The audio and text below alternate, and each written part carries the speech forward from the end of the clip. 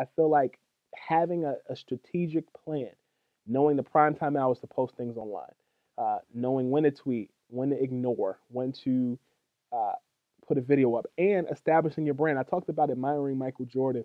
Michael Jordan, in my opinion, is the person who has made everybody talk about their brand now. I think everybody thinks they have a brand. Some people don't.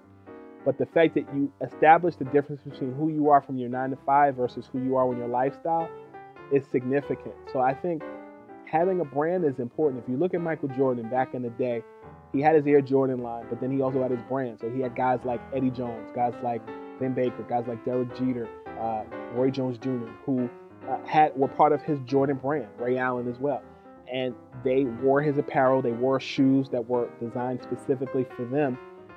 And I applied that same strategy in how I exhibit myself online. So in addition to reporting and having close-ups with certain people, you're also doing things like Scoops Mood, which is an encapsulation of things from my childhood, whether it's Jadakiss and Allen Iverson and their Reebok commercial rapping, whether it's uh, NBA 2K old videos back when Iverson was on the cover during the Sega Dreamcast, and then gaming videos that Manny and DJ Manny L put together, and then Scoop B Radio, which is an extension to the brand that I do, unreleased interviews that I've done with people. I had a whole bunch of audio tapes back from when I was a child, uh, hosting that Slamming Planet, that were just sitting in the Timberland box at my mom and my dad's house.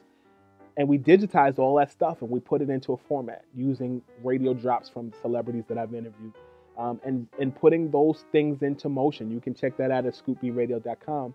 Shameless plug. But I think that an extension of or your brand, people want to deal or follow someone that they can relate to. And I think that expands outside of just socioeconomic status, race, color, creed. If you're interested in something and somebody else is interested in something, you're able to connect. And I think building your brand is just so important. I don't care if you're the president of the United States, you're the president of the board, or you're just a guy working in a studio on a soundboard. People want to know that you're relatable.